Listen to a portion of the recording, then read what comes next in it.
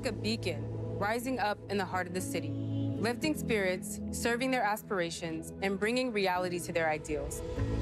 A beacon made brighter by gathering together many sources of light, a series of small universities, individual colleges, each with its own special character and academic emphasis that combined guide our path forward. Avoiding the usual barriers between graduate and undergraduate students, fostering interdisciplinary studies and tearing down departmental walls, championing connection and collaboration. Imagine that, an edge that isn't. We didn't begin as an undergraduate college, then develop professional schools, but started with graduate teaching and research in the beginning, laying the roof first. So we could attract top scholars and researchers right from the start. And you know what? They came. Among its purposes, the university champions the finest scholarship of the past and seeks through research the knowledge to guide our steps into the future.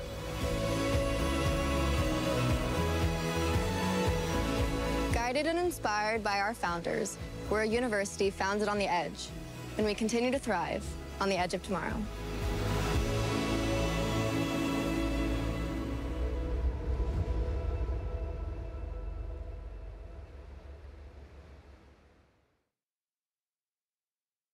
Good evening. I'm Pradeep Khosla, Chancellor of UC San Diego, and welcome to our evening of Nonconventional Wisdom. One of the things that makes UC San Diego so unique is our very interdisciplinary approach. Our world-renowned faculty and researchers, they collaborate across disciplines to find solutions to very complex problems. And this is especially evident in our work on climate change. In fact, the modern era of climate change research started here at UC San Diego and more than half a century ago at our Scripps Institution of Oceanography. Today, cross-campus collaboration is driving research and innovation in climate science across a broad range of disciplines and departments at UC San Diego. Our panelists this evening bring expertise from Scripps Institution of Oceanography, Jacobs School of Engineering, UC San Diego Health, the School of Global Policy and Strategy, and the Division of Social Sciences. It is this type of collaboration that enables our faculty and our researchers to develop resilient solutions that address the short and long-term impacts of climate change. It is this type of collaboration that contributes to Scripps' reputation as the foremost environmental research institution addressing the most complex environmental issues of our time. At the helm of this impressive interdisciplinary effort is the equally impressive Vice Chancellor, Dr. Margaret Leinen. And Margaret serves as the Director of the Scripps Institution of Oceanography, the Vice Chancellor for Marine Sciences, and the Dean of the School of Marine Sciences. She's an award-winning oceanographer and a distinguished national and international leader in ocean science, global climate, and environmental issues.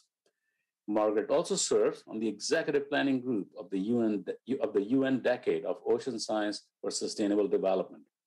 Throughout her career, she has influenced some of the most consequential programs in climate science in the world. So it's a great honor for me to introduce my colleague, my friend, and one of the leaders at UC San Diego, Dr. Margaret Leinen, who is the host of our event. Let's get started.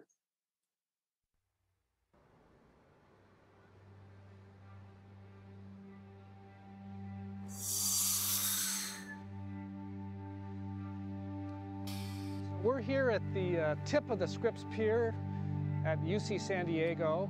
The occasion is the 60th anniversary of the start of the Mauna Loa carbon dioxide record. This was a record begun by my father in 1958, tracking the increase in carbon dioxide in the atmosphere. This is a place that my father actually used to test methods that he later used at Mauna Loa. First step is taking an air sample, and this is a glass flask that's been evacuated, and you take it out to a place where you have a clean shot of air, and you simply open this thing up, and the air rushes in here, and you capture a sample, and then you take this back to the lab, and you analyze how much carbon dioxide is in it. This is the original lab that my father did the carbon dioxide measurements in, and this device here is called a manometer. The manometer helps you measure the amount of carbon dioxide in air. It's why we know that the carbon dioxide levels were much lower at 315 parts per million back in 1958. After the flasks are brought back into the lab. They're mounted here where they're analyzed for carbon dioxide concentration by sending the air sequentially, one flask at a time, through an analyzer. When the analysis is done, we then mount them here where the air is pumped away. The carbon dioxide is retained in these little glass tubes where it's subsequently measured for its isotopic composition. That helps us decide whether the carbon dioxide, say, came from a car, or it came from a plant, or it came from the oceans. When my father started these measurements, 1958, 60 years ago, the concentration levels in the atmosphere were around 315 parts per million. Today, 2018, we're up essentially approaching 410 parts per million. Why? Well, we keep burning fossil fuels, the carbon dioxide keeps building up in the air. It's essentially that simple.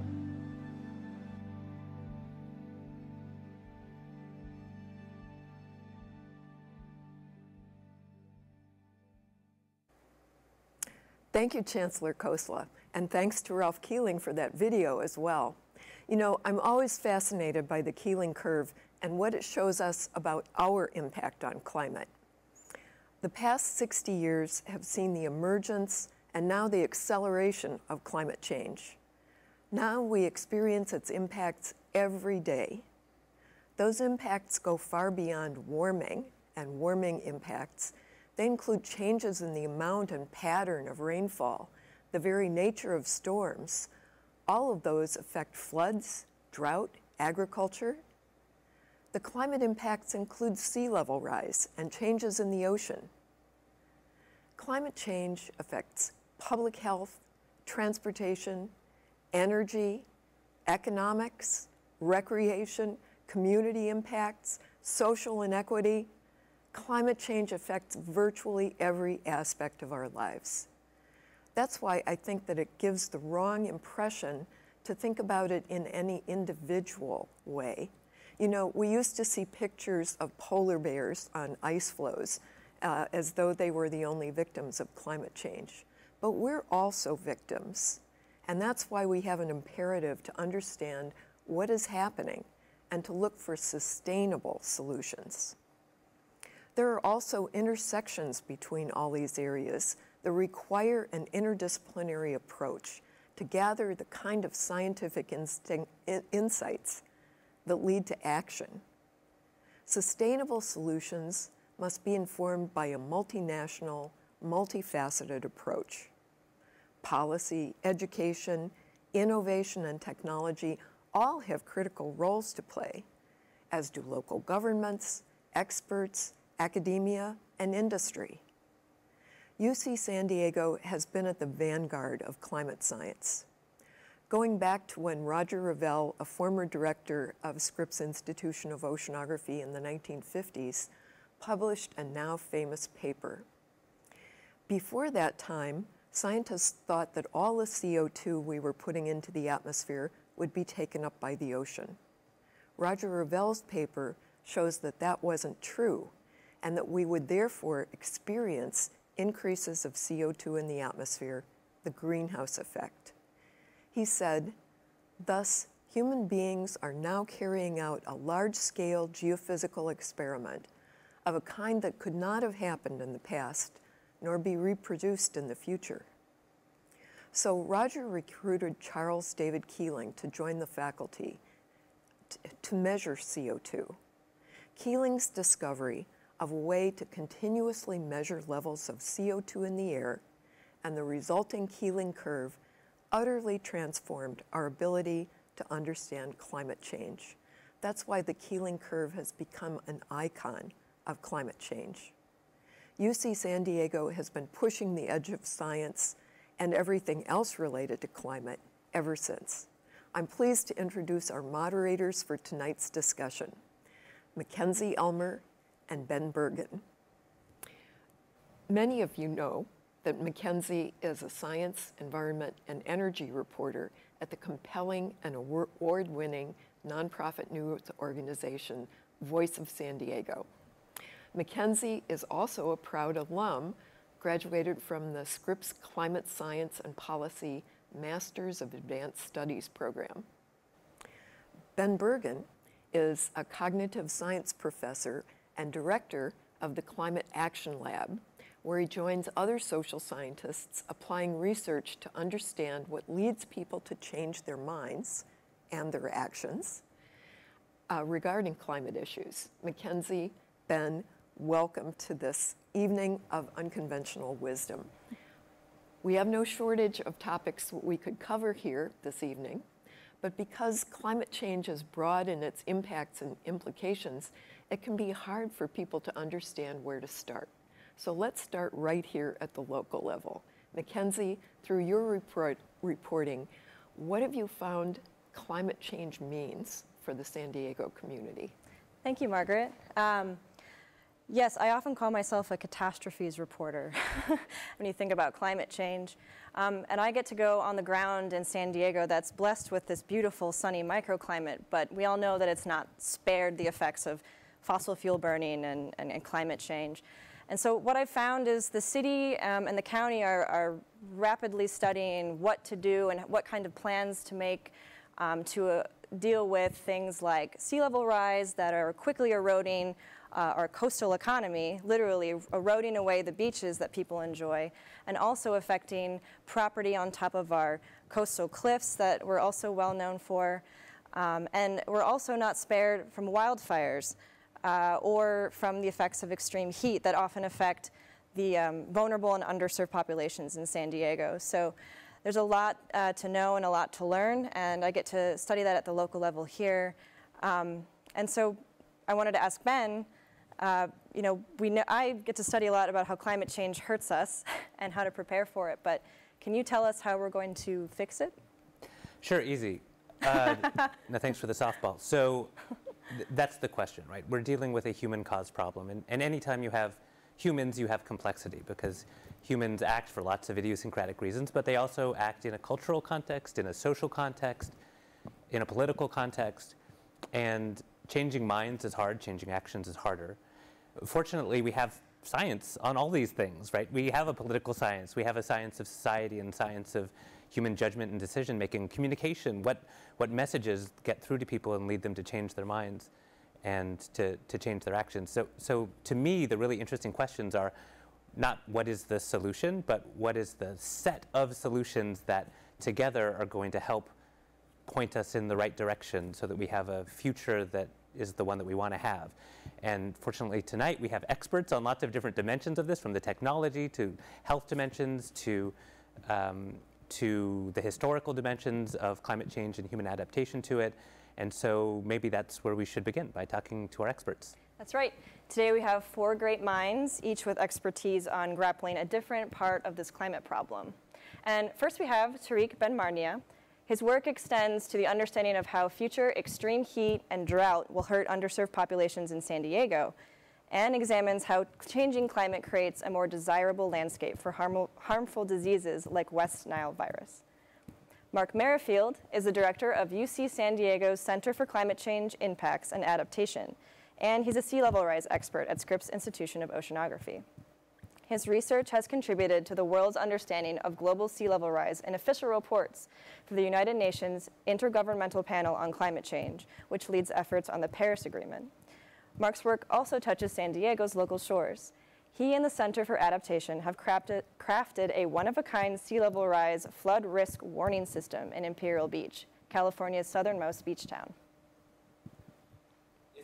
Rivera Collazo is an assistant professor on biological, ecological, and human adaptation to climate change in the departments of anthropology and at Scripps Institution of Oceanography.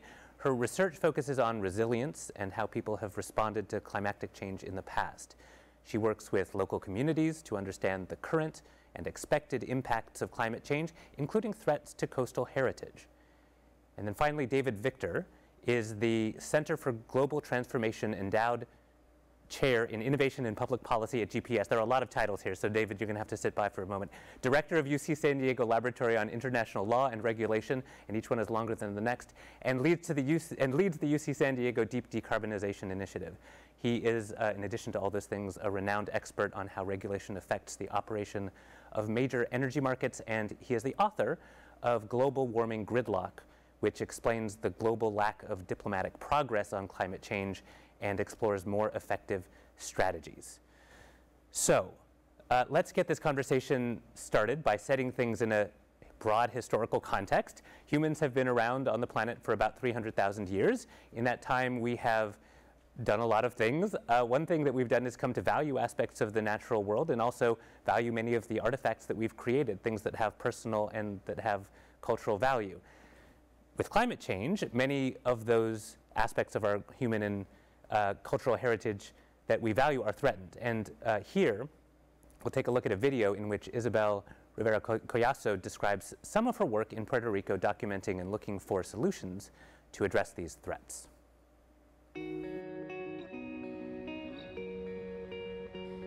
There is a saying in Puerto Rico, no es lo mismo llamar al diablo que verlo venir. It's not the same thing to call the devil than to see him come. It reminds me of climate change. It is not the same to talk about climate change as something that will happen in the future, 2050, 2100, or in a place far away with polar bears hanging on to chunks of ice. Climate change is here, and our communities are personally impacted each and every day. We see hurricanes, frequent winter storms, increased summer heat, coastal erosion, droughts. All these are direct evidence of catastrophic change and reveals just how vulnerable we are. As an environmental archaeologist, I have been working towards two goals: to study how the process of climate change is threatening the physical remains of our coastal heritage, and to work with local communities using these same heritage sites to talk about our own identity and what can we do to prevent disaster. While individual communities under the burden of colonization and deep poverty can do little to stop that devil that comes, our conversations can empower communities to own their response and prioritize action. Culture and identity are central in the process of finding solutions that are meaningful at local levels, helping preserve the diverse human experience in the process of changing futures. We know the goals are ambitious, but so are we, and anything is possible when we can work together to make things happen.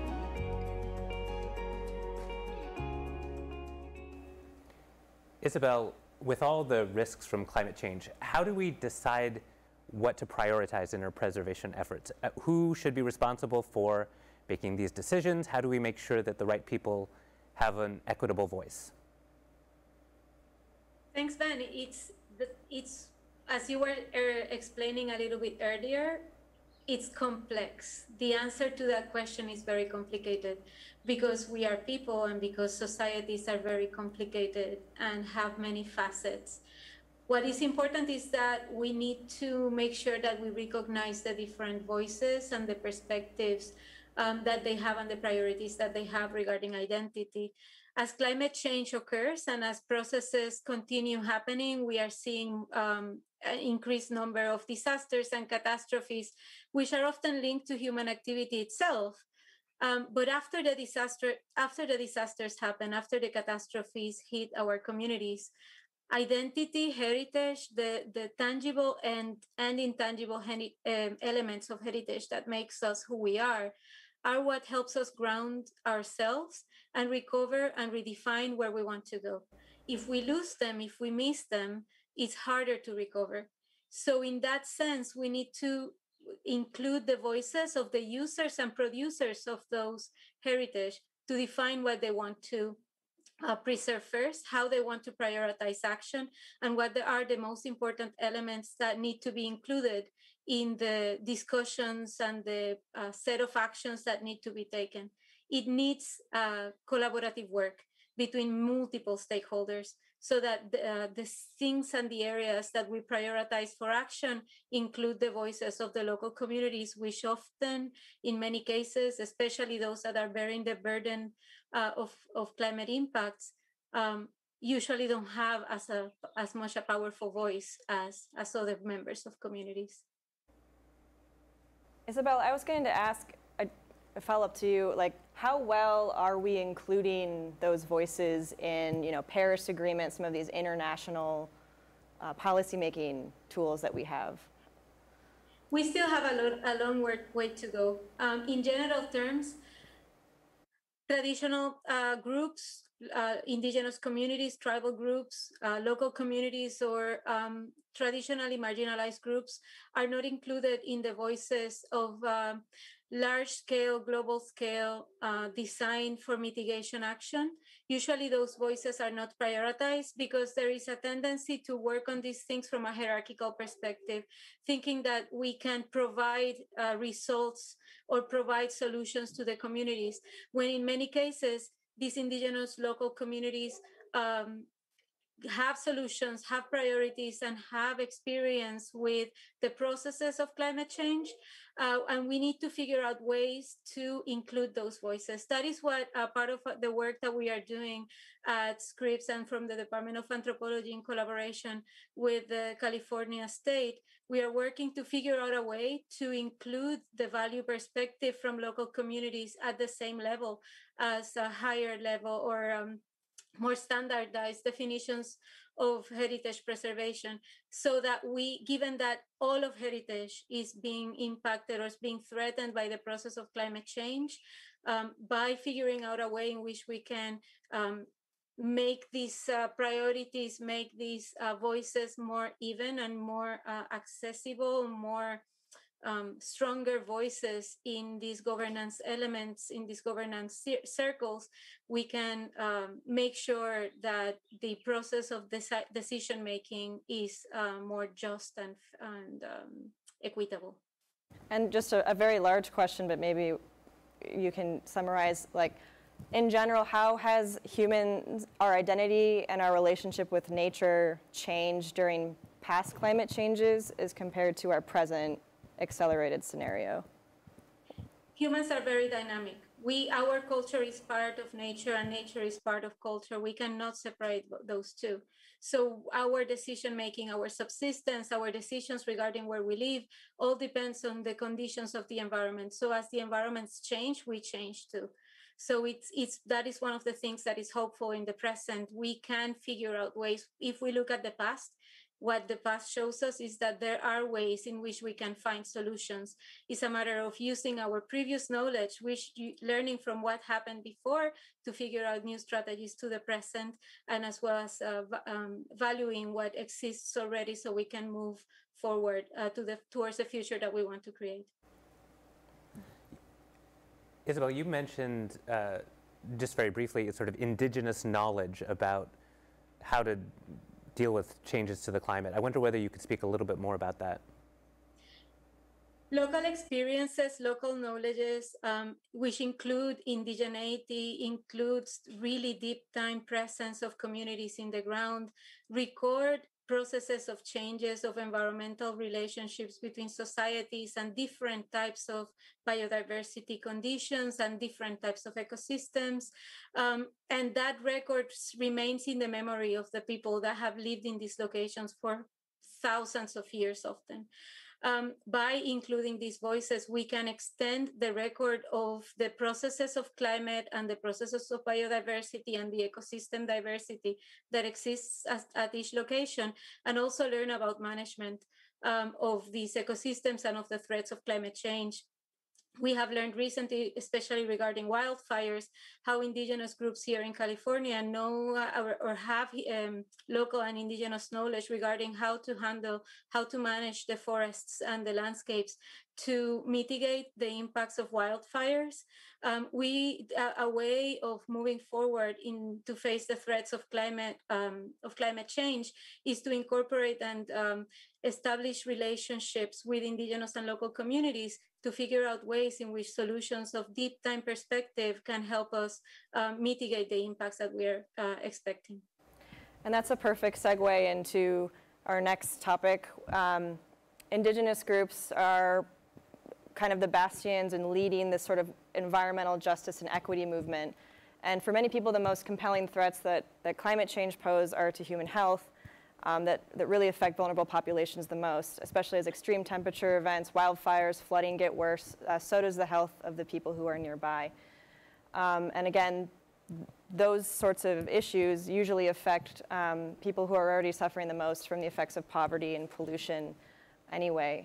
So Tarik, he looks at climate change through that public health lens, and I think we have a video about his work.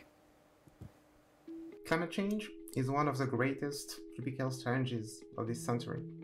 It does not happen in a vacuum. Rather, it has synergistic relationship with other modern challenges, such as COVID-19 or structural racism.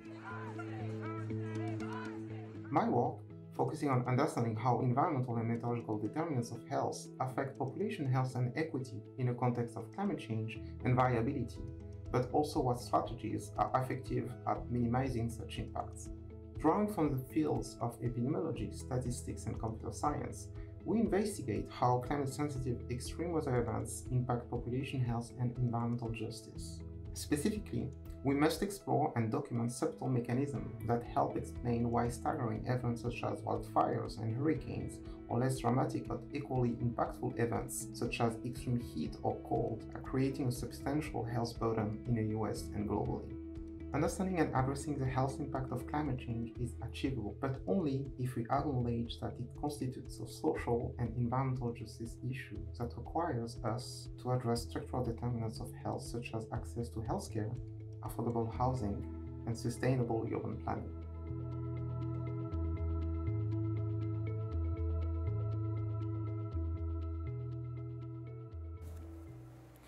Tarik, your work takes the hard science of changing weather extremes and applies it to communities already struggling with structural racism, poverty, and pollution. And it's pretty clear that climate change is going to make the situation worse for those populations. So if you had the floor for 1 minute before the UN, for instance, what would you tell policymakers to do about this? Good evening.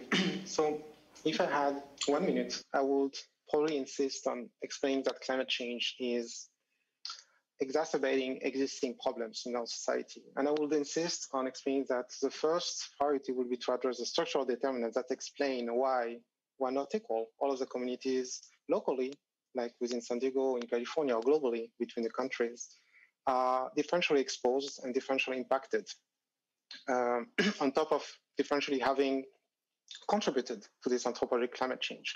So I will try to convince this UN audience that addressing determinants such as access to healthcare universally, affordable housing, which is extremely important when you talk about extreme heat, when you talk about what happened recently in Texas was a perfect example, showing how different dimensions are going to act together when a problem takes place. So I would insist on that. I would insist on addressing this kind of background and structural determinants that explain staggering health inequalities that we observe due to segregation, due to structural racism, and this historical perspective on that. That's probably what I would insist on. At the same time, I will try to also convince them that there are a lot of benefits at understanding what's happening locally. Local data, local evidence, and working with local communities is key to understand what's happening, but also to understand what would be the best and most effective solution to address what we are going to face, in any case, in the next decades. Just follow up on that and talk about our specific local situation. So what are the specific health impacts that we're able to observe right now that are differentially affecting people in our local region that are caused by climate change related weather changes, high-risk events, and so on? Yeah, for San Diego, I think we could take two very kind of speaking examples, extreme heat and wildfire smoke. So first one, extreme heat, it's a good example because, as some of you probably know, extreme heat is associated with a huge burden, but this is very subtle. This is very sneaky because it's mostly going to impact populations that are already sick and already have a lot of comorbidities. And San Diego is a community with a high prevalence of comorbidities such as cardiovascular diseases, respiratory issues, etc. Of course, all of that is not going to be helped by the COVID context. So extreme heat is just going to impact these populations that not only have these comorbidities, but also live in neighborhoods with low green spaces, which what we call like microheat islands. Also, these populations that may have low access to healthcare may be exposed to other issues such as traffic-related air pollution, etc. So extreme heat is a big problem. In the context of climate change, another additional issue, just to explain why it is important to understand what's happening locally, is that we have a change in the flavors of extreme heat. So the type of extreme heat event that we see today, and we're expecting to see more and more in the next few decades, are humid heat waves that may impact populations during the night, which means that everything that we developed in terms of strategy to try to address the health issues associated with extreme heat need to be adapted, need to be changed to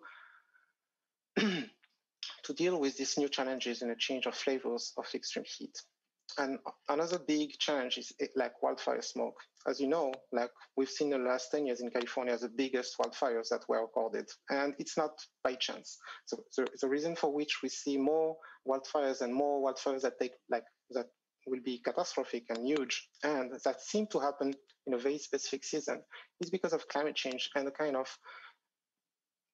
interaction between this change of precipitation regime that we see in California and some interaction with other factors that are not specifically driven by climate change, such as Santa Ana winds. And wildfire smoke, as you know, could be like very spectacular, but the smoke may last for several days, like in San Diego, and may lead to a lot of health issues, including asthma exacerbation for vulnerable population or exacerbation of cardiovascular issues. So we see a huge increase in hospitalization and premature deaths during these events, and that's something that we can contribute to prevent. And this is just two examples to illustrate how in San Diego, vulnerable communities are already impacted by these events, and all of these mechanisms and patterns will be exacerbated in the context of climate change. Tarik, let me follow up on that. How exactly do we adapt to it, or how exactly do we mitigate those problems, given that they're differentially affecting San Diegans? So first, we need to understand which communities are impacted and why, because it's not a one-size-fits-all problem. So we need to understand, for example, if there are some communities like outdoor workers that are impacted, why, and what are the conditions, what are the occupational settings that may explain these like heat strokes for like construction workers, for example. But at the same time, we have some communities, elderly people, for example, living alone in the east of the county, for example, that just don't have access to air conditioning, or even worse, have air conditioning in their housing but can't afford to pay the bill. So there are a lot of solutions that we can implement at the individual level by subsidizing access to air conditioning, for example, for some communities, adapting some occupational regulation, and also like land use and urbanization is very important contributor to how we can adapt to the climate change impact by, for example, greening strategies, by active transportation. All of these issues may be beneficial for two reasons, just because they may mitigate the direct impact, but also address the structural issues for which we have these comorbidities and for which some populations are more vulnerable than others. I was going to ask David if you had anything to say. You work on kind of economies of scale and different innovations, but Tarik talked about subsidizing these problems. You know, how are we going to actually find the cash to make these changes, these huge structural changes that we need to make? Well, there are massive changes, and you have now a number of governments that are actually in various ways laying out plans to completely reorient their infrastructure. One of the things I think is so interesting about both what Tarik has been saying and Isabel has been saying is we have to also grapple with the impacts of climate change. We have a tendency to talk a lot about climate change as a matter of controlling emissions. That's true, absolutely. But we now, because of this long history of not controlling emissions, we have a lot of impacts that we're going to have to deal with. And some of them are in our scope to manage. It's not going to be free. And some of them are going to be, are going to challenge some of our old notions of, for example, what's the meaning of nature? There's a very strong result from studies of the impacts of climate change that the unmanaged natural ecosystems are going to be hit the hardest. And so we might have to take some of those ecosystems and start managing them more actively. It kind of changes our relationship to nature. And that's the kind of scale of the impact that humans are having on the entire planet now. I also wanted to ask a follow-up question. Part of being able to adapt to these effects might be being able to predict when they're going to happen. So predicting heat, predicting sea level changes.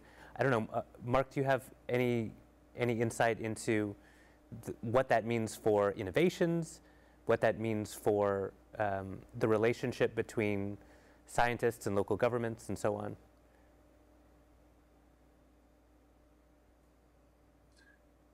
Mark, you're muted. We've all been on talking about technology while I'm muted there, but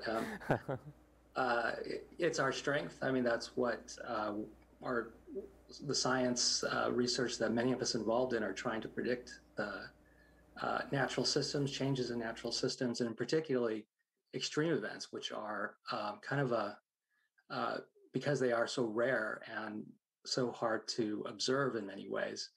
Some of our understanding of that variability is just starting to come to bear. So I think we are going to see a real expansion in the way scientists not only pose those problems, but how they go about them, because it's not just a cold answer we're looking for here, but what is the information that a community needs or a sector of society needs? And that's a slightly different way to approach the research problem. And so I think what we'll see more are these co-production kind of pieces where community and academia will get together to not only go after the problem, but also to pose the question. Yeah, I think that actually creates a great transition point here because, Mark, your work focuses on, at least in part, these collaborations. We've got a video that describes one of them, and maybe we can run that now. The seas are rising. We've seen the type of coastal flooding that we've never seen before. This year alone, the southern part of our beach has been closed 7 months. I think more and more people here are coming to terms with, well, now we're seeing the climate change. What are some things that we need to do to address it? It's part of a larger effort at UC San Diego, understanding and protecting the planet, which really crosses the campus. We are looking for ways to both understand the climate change and build sustainability and resilience to help protect the planet as well.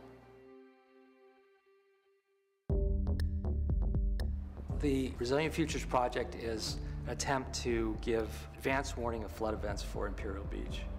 Imperial Beach is a low-lying community.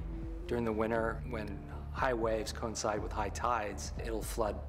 One of the most important things that we really had to deal with was, when is coastal flooding going to happen? And the Resilient Futures program nailed it. They literally tell us to the date and time, and so we can alert our residents, close off our streets, and prepare for that.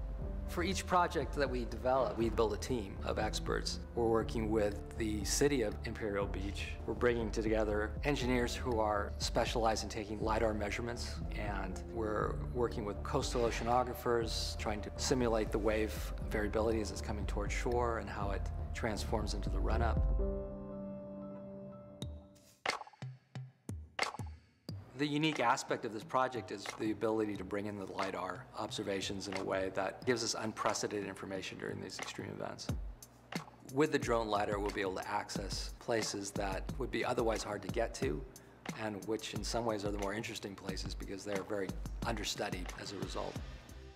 With the technology, we're able to make really high-resolution three-dimensional maps and quantify the amount of erosion. This information is important for the communities to plan better for the future. The Coastal Data Information Program, CDIP, maintains a buoy offshore that gives us a really high, accurate measurement of all the properties of the wave field coming in, which is an important consideration when we're trying to drive these models of coastal flooding. This buoy is fitted with acceleration sensors and with a very sensitive magnetic field sensor. It uses these acceleration sensors to measure how the waves are bouncing it around, and it uses the magnetic field sensor to determine the direction of the waves. It's like a compass picking up on magnetic north. The data from this buoy provides accurate wave information and better forecasts to help protect the people that live and work along the coast.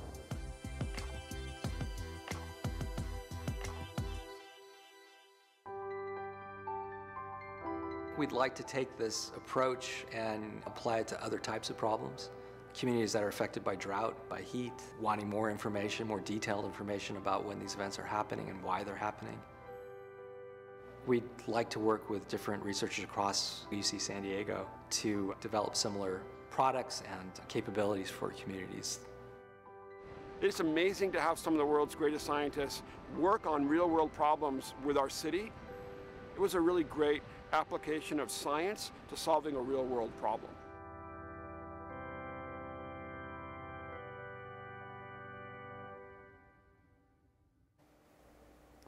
So Mark, we saw that's a really great example of being able to come up with technological solutions that help us adapt. What are some other clear cases? You mentioned what's the low-hanging fruit here? How can we find ways to innovate to help local communities on the short term?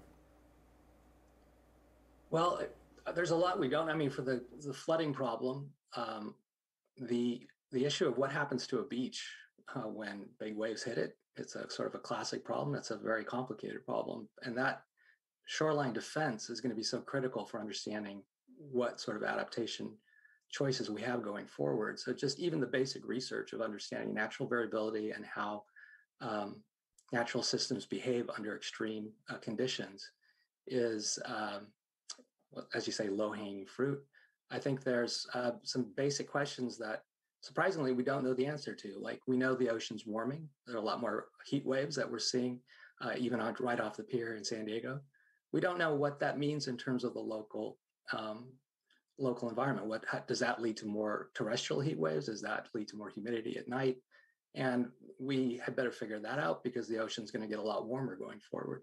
So there's a lot of basic science questions that I think are ripe, and we have quite a team of graduate students and postdocs who are kind of going at this from all different directions. You saw we had a lot of toys in the video. I think that technology is sort of at the forefront here. We need new ways of doing things. We're basing a lot of our assessment of climate change on systems that were developed last century and even 2 centuries ago. We're talking about tide gauges.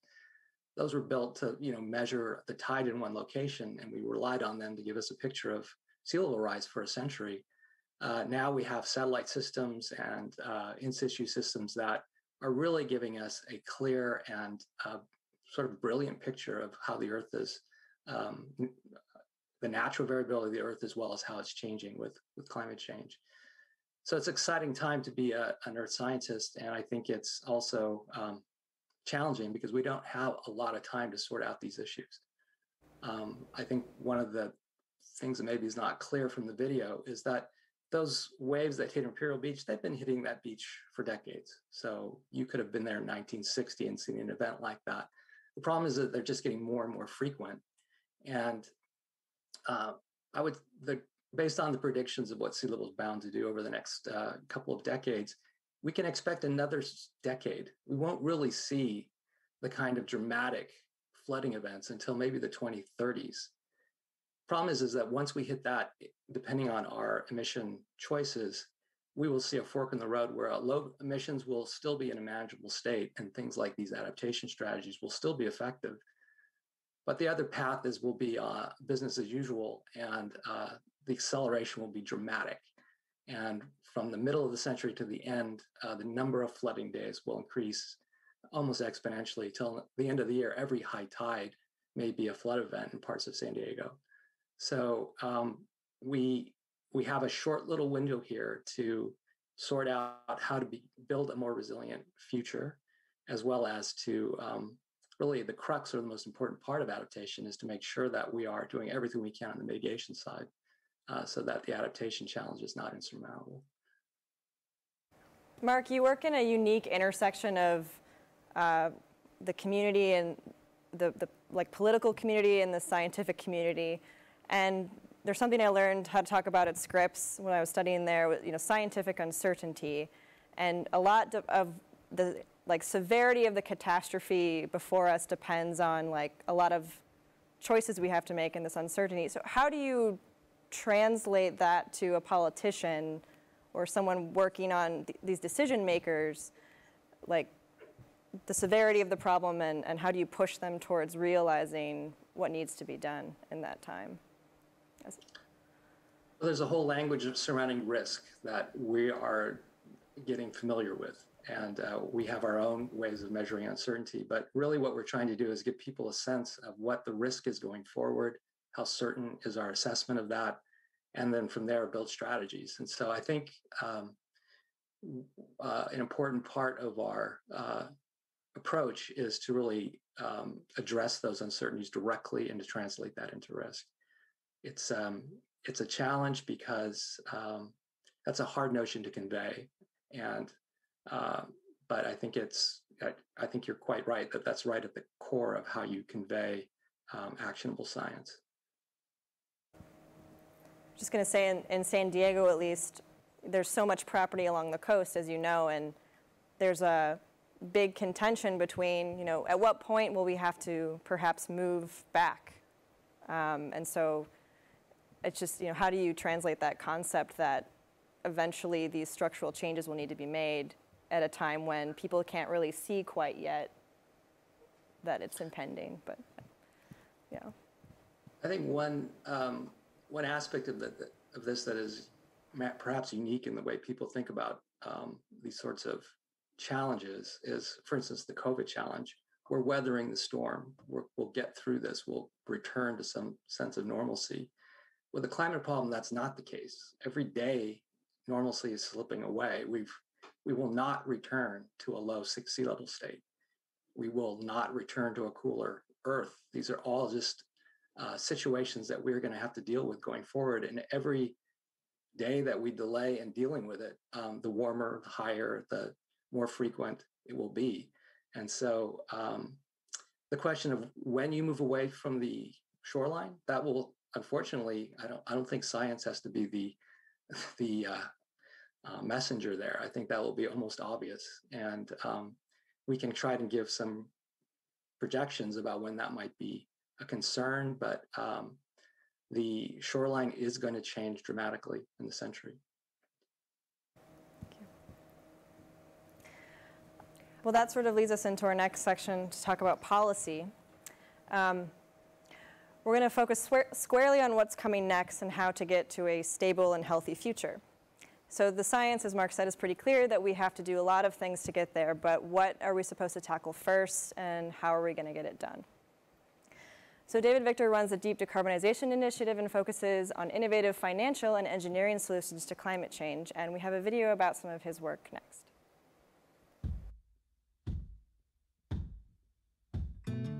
As a political scientist who works at the intersection of politics, engineering, and climate science, I study how societies are going to make huge transformations needed to eliminate the emissions of the gases that cause global warming. We call that deep decarbonization because the most important of these gases is carbon dioxide, most of which comes from burning fossil fuels. It can seem easy to come up with clever schemes for solving climate change through more renewable power like solar and wind, or maybe more nuclear, or new kinds of power plants that capture pollution before it goes into the atmosphere. The engineering is certainly very interesting. Serious solutions, however, must be anchored in political realities. They require a multifaceted approach that looks at the intersections between the engineering, the science, the impacts of climate change, and the policies that we as humans are willing to pay for. Many of our choices also depend on what we think others will do. Should Europe invest heavily in cutting its own emissions, for example, if the United States doesn't do the same? What should we do about China? It is this multifaceted approach that makes our conversation about climate change so interesting and unique. Leadership and action start with all of us, our communities, researchers, and innovators. Policy often has a role to play, but quite often policy is catching up to the facts on the ground that we create. That's how the global and global warming will get addressed. David, we just saw a massive shift in U.S. leadership on climate change. What are the political realities, as you mentioned in your video, that we now face in pushing the economy in a direction that slows the rate of global warming? Well, it's auspicious. There's clearly been a big shift, and this current Biden administration has a focus on climate in a way that no administration in American history ever has. And as everyone's seen in the reporting, they also face a very difficult political environment. The nation's still divided to some degree on these issues. And even within the Democratic Party, where they have a barely working margin in both houses, you have to find policies that are acceptable to Alexandria Ocasio-Cortez and to Joe Manchin, senator from West Virginia, which is a coal state. And putting that together is difficult. To me, what's interesting is that every major country is now going through the same thing. Europe is grappling with its own political contestation around climate change, coming to slightly different answers, more aggressive policy. India, a huge democracy, is also grappling with this issue. China is grappling in different ways. And so they're all coming up with different answers. And if each country is left to its own devices, they're going to do quite a lot on climate change, but not enough to really stop warming. And so that's now the key challenge for the Biden administration, is they have to offer a package that is seen to the rest of the world as credible, so then the rest of the world is willing to do more than they would otherwise, and we start to begin to have cooperation as opposed to just a lot of talking about this issue diplomatically. David, policy often follows popular will. I guess that's more true in democracies than in other political systems, although maybe not entirely. But how do you get people to change their minds when, as you say, climate is an extremely divisive political issue? What policy changes are in the sweet spot that they could both be useful, immediately impactful, but then also not be politically objectionable? Yeah, so that's a hard question to answer with magic beans, because that's one of the reasons why we've spent a lot of time talking about this issue and not actually getting very much done about it. I do think one of the things we teach in the first year master's level class about public policy is a theory called the logic of political survival that explains why not only do Democratic leaders pay attention to what the public wants, but also autocratic leaders in different ways pay attention to what the public wants, because they have to hold on to political power. And that's what you see happening right now is leaders grappling with the reality that some of these policy changes are going to be costly. The impacts we're now starting to see, as Mark just laid out, are going to be costly as well. And so they've got to put together packages of policies. The one thing that I've learned studying this topic over the last few decades is that all that is easier when the costs of change are lower. And so that's why I think technological change is a big part of the politics, and why this deep decarbonization initiative that I co-lead with the Professor George Tynan in engineering is a joint venture between policy school and the engineering school, and also anchored at the Scripps Institute of Oceanography, because you've got to put together these different packages of policy solutions, and in particular drive down the cost of change. It doesn't make the political problems trivial, but it makes them a whole lot easier when change is less expensive, and when there are interest groups that then benefit from change and they want to reinforce that politically. Isabel, I wanted to ask you, if you don't mind, in what ways does policy get in the way of the kinds of changes that you think need to take place in this climate problem? We have to remember that vulnerabilities are not even throughout the planet, and especially not within individual countries. So in many cases, policy, when it ignores the local voices and it ignores the differential groups within individual communities or individual societies, it ends up trying to, the policy ends up ignoring or setting, ignoring the diversity of cultures that characterize each society. So in many cases, policy, when it's not fine-tuned to these priorities of local communities, can end up affecting the longevity and the diversity of cultural expressions that characterize humanity. So, for example, many of the societies that are carrying the burden of climate change are not the ones that are the highest emitters of greenhouse gases. When we are talking earlier about relocating communities, archaeology shows that communities do not relocate easily. They live for a long time in the same location. And unless the risks are perceived at a local level, unless it affects the priorities of the local community, change is not going to occur. So priorities and policy that ignores local priorities is going to end up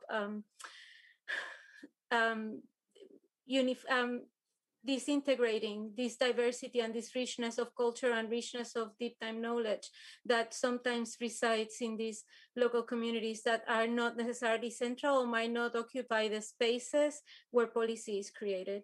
So either or maybe both, we can construct a way in which local communities and this diversity of voices can have a role to play in the creation of the policy, and as at the same level, be able to empower members of these local communities to have an equal seat at the table where policies are created so that the priorities of their communities can be taken into account when the decisions are made, such as modifying or introducing technological changes to different localities or relocating communities. David, and actually this is a question for the whole panel if others want to chime in afterwards. So climate research itself is intrinsically political, and yet it has to be funded in order to happen. I wonder whether you could speak a little bit to the complexities surrounding that. Who is funding climate research, and what are the political considerations for different sources of funding? Yeah, and some of the research is very expensive, although I can say our work doesn't have as many cool toys as Mark's work, so we've got to get more toys for us.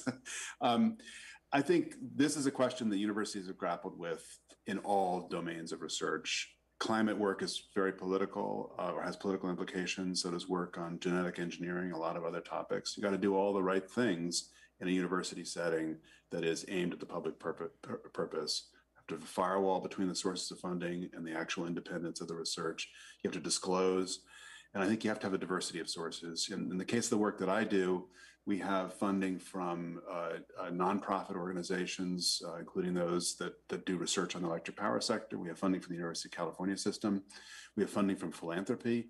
Philanthropy has been unbelievably important because every once in a while you want to go do something that just seems kind of nutty, but could be transformative. So over the last 18 months at Scripps, we have gone off and built a research program that's looking at questions around how quickly could we respond in an emergency to actually suck the carbon dioxide that the Keeling curve has been measuring going up, to suck some of that out of the atmosphere along with reducing emissions in response to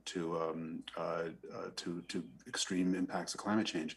And I think when we first started that work, it was kind of wartime footing deployment of machines. People thought we were a little nuts. And with philanthropic support, we could go off and build the models and show exactly what's feasible. And I think that's what you have to do here. And I guess one last thing I'd say is all work of this type has to grapple with attention between being completely independent and being relevant. And for someone who studies how industries actually cut emissions, I have found it enormously valuable to be talking to the industries and talking to the firms and understanding what they can do and what they can't do, because otherwise you end up with kind of abstract models about the future that are not connected to real costs, real opportunities, and you lose insight into how quickly the society can transform itself to make big reductions in emissions. Yeah, we had a project in San Diego Bay, kind of similar to what we were doing in Imperial Beach, to look at flooding and causes of flooding. And because of the bays, the people surrounding the bay, the airport, the port authority, the utilities, the military were all involved in that project. And it led to some spin-off projects with utilities to look at how sea level rise might impact, particularly things that are buried along the coast, which are pretty vulnerable to groundwater rise.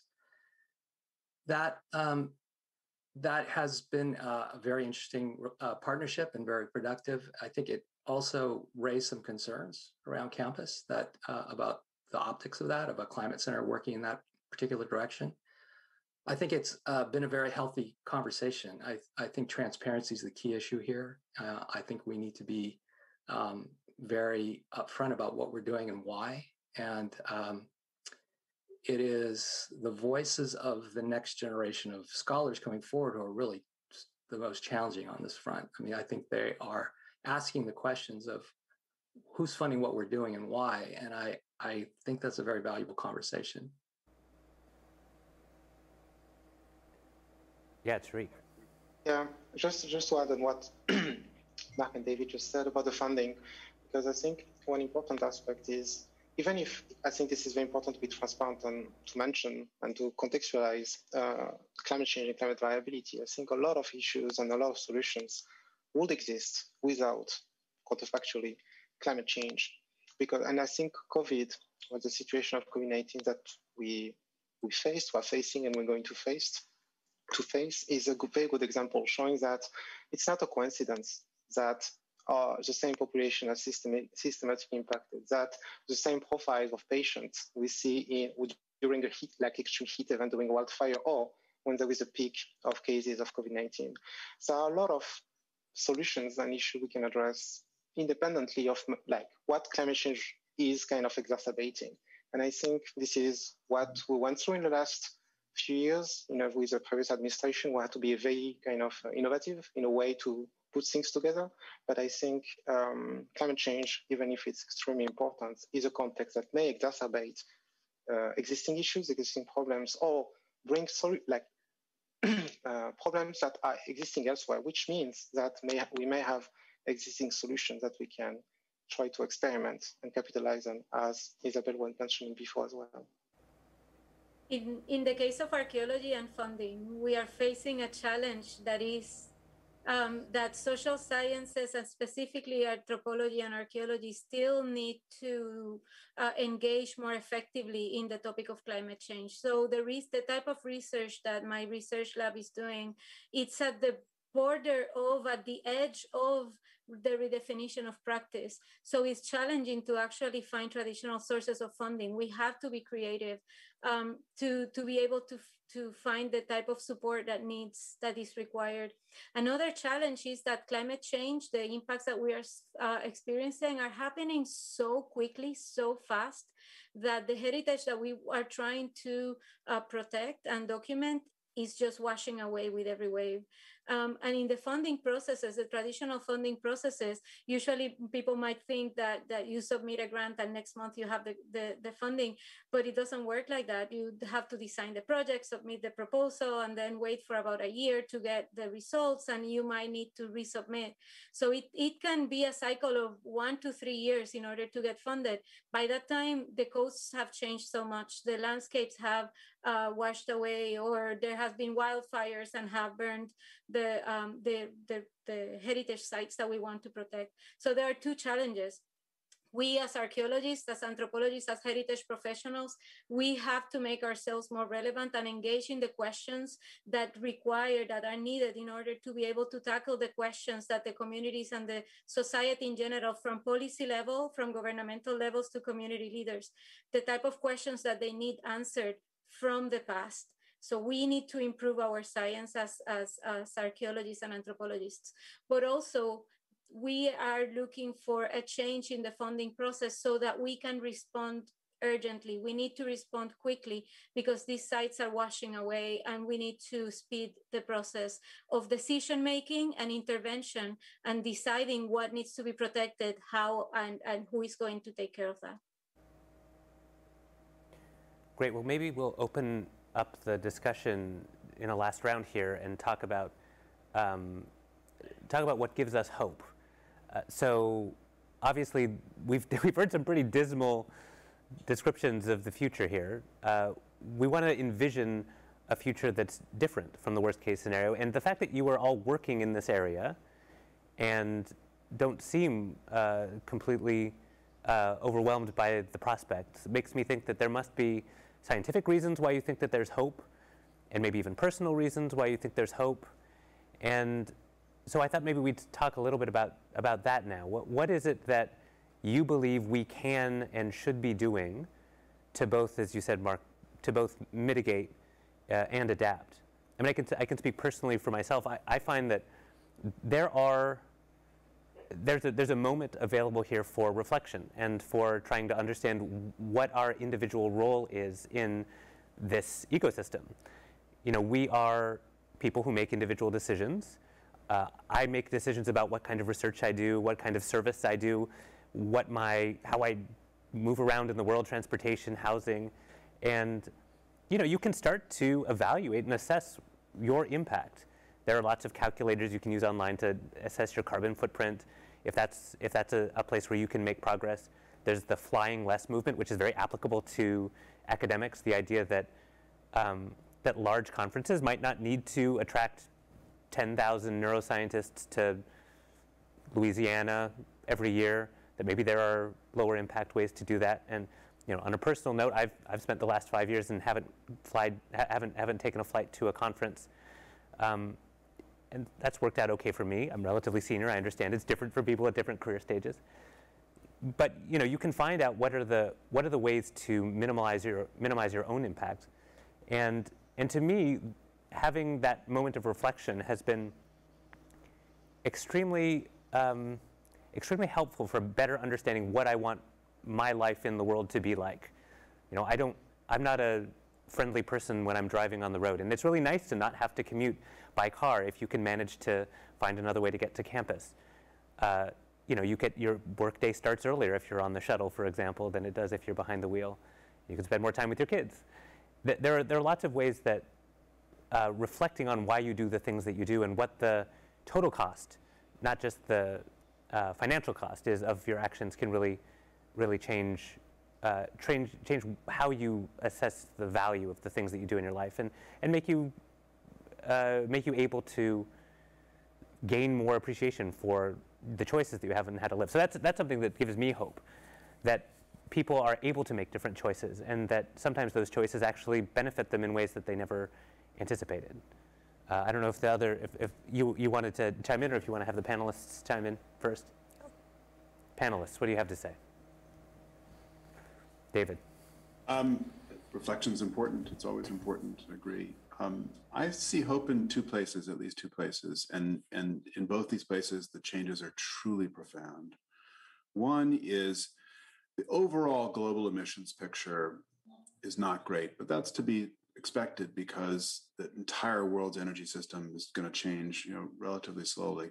But when you look if you zero in and you look at the revolutions that are taking place in industry, in agriculture, and in the energy system in particular, the revolutions are truly amazing. Rapid reduction in costs of many of the mitigation technologies, not just wind and solar, but wind and solar are a big part of it. Fortuitously, the most advanced, the most rapid advances we're seeing technologically relate to the electric power sector. Very important because an economy that decarbonizes is an economy that's probably going to electrify as many sources as many uses and energy uses as possible, and then decarbonize, reduce emissions from the electric power system. And we're actually making a lot of progress, even without climate policy across the federal level in the United States. So that's one area where I see just actually a lot of hope, because it makes the politics easier as the technology advances. The other area I see a lot of hope is with the financial markets. In just a year, and certainly in 5 years, the awareness of both the risks to companies that don't cut emissions and the physical risks of climate change, the awareness has just skyrocketed, and massive quantities of capital are now paying attention to that. And the more we get the allocation of capital attentive to the problem, the more we get infrastructure right, the more we get corporate planning decisions right, and the more the concerns about climate change get baked into the way people are making decisions and ultimately allocating capital, it's so important, in ways that are going to be harder to reverse, that are going to be more credible to then the rest of the world, that we're starting to address the problem. And so those are two places where I see actually quite a lot of progress, and especially progress in the last year, even progress in the middle of the pandemic, which has been extraordinary. Isabel. We created, after Hurricane Maria, the impact to Puerto Rico was unbelievable. The suffering was just mind-blowing. There are no words. After Hurricane Maria, we created the Project Dunas, which means Descendants United for Nature, Adaptation, and Sustainability. And we have been learning a lot from our local communities to figure out ways to stimulate climate action. As a social scientist, I often interact with natural scientists that work on climate change, and I get the question more often than not of why don't societies listen to us? Why don't they change their behavior? Why don't they listen to us? So through Dunas, we have been trying to figure out, where is the gap in the communication? We have been working since 2018 with funding of the Wildlife Conservation Society to restore a sand dune that got badly impacted during the hurricane. It got washed away. During the erosion to that sand dune, an archaeological site got impacted. So we are studying the archaeological site to explore and reconstruct the ancestry of these communities that are the volunteer leaders with us, while at the same time using a biomimicry system that is very low tech to reconstruct, to help the processes of reconstructing the sand dune by stimulating sand deposition just with the wind. And now that the sand dune has been restoring, we are also working on reconstructing the wetland that is behind the sand dune while engaging with the communities. So today, our volunteers went today right now, just looking at my phone, the volunteers went to the location and were planting the vegetation to help the restoration of the wetland. And one of the volunteers said, and I'm reading from her statement, she says, "There is a place in the world where I am happy, doing what I enjoy the most, and at the same time, that which I consider my deber, my requirement, what I have to do, to plant for the future. Each plant or tree that I put in the ground, I grab it between my hands and I place it, I give it back to the earth so that the plant can take care of my earth. It doesn't matter what happens around me. At that moment, I breathe and I'm happy." You ask me what gives me hope? That gives me hope.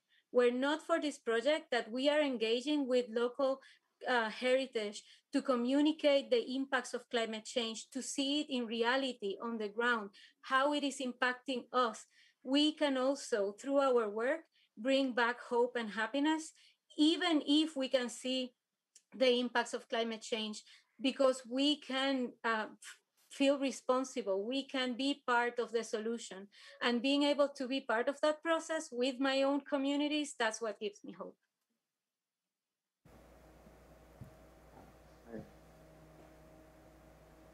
Yeah, Tarik?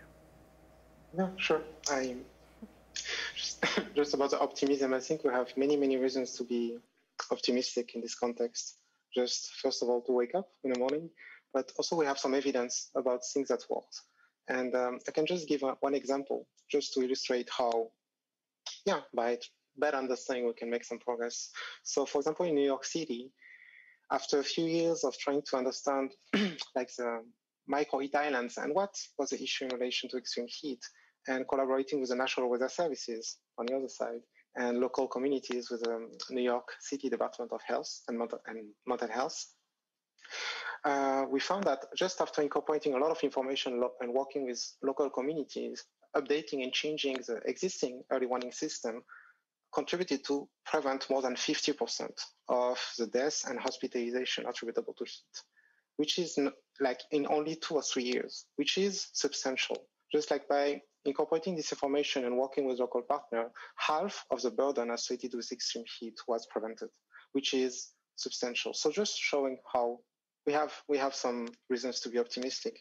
Another aspect that I think is important is that most of, for example, what David was mentioning and all of the strategies that are negotiated have so many co-benefits for so many societal dimensions, including like population health and public health. For example, we can think about reducing emission from traffic.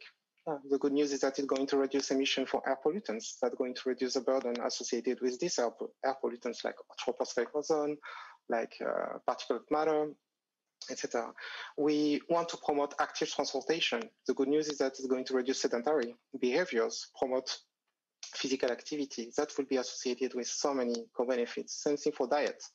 Reducing meat consumption is not only a very good strategy to reduce greenhouse emissions at the individual level, but also associated with so many health benefits in terms of cardiovascular health, specific type of cancer. So yeah, there are so many good reasons to act and so many co-benefits that actually are illustrated in the context of some actions that took place during COVID. We kind of coincidentally, because of the COVID restrictions, we are able to see how far we can go in terms of actions to, for example, in relation to traffic. So that shows that we have a lot of things that could allow us to be optimistic. And as we say in French, it's better to be, it's a kind of quasi-translation, but as we say that it's better to be optimistic all the time and be wrong times to times than being pessimistic and being right all the time. And I think this is what motivates all of us, I guess. That's great. Mark.